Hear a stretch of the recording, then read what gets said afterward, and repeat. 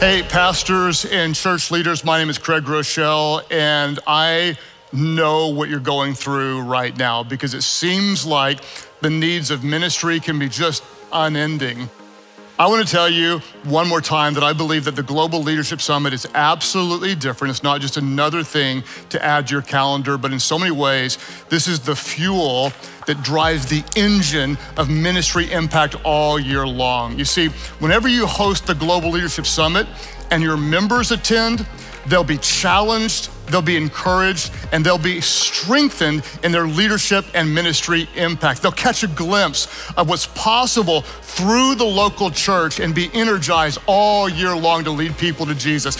My leadership has been sharpened and my faith has been deepened through the Global Leadership Summit, and I'm not alone. There are so many other church leaders who've also seen a measurable impact. Leading in a local community, one of our challenges is how do we partner with other organizations and churches to make a greater difference together? And so when we first started hosting the summit, we saw that as an opportunity to bring pastors together in some ways shoulder to shoulder to experience something together.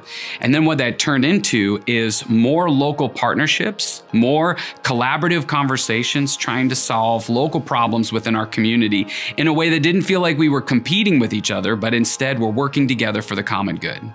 As we brought our leadership, we noticed that the leadership started to be more involved.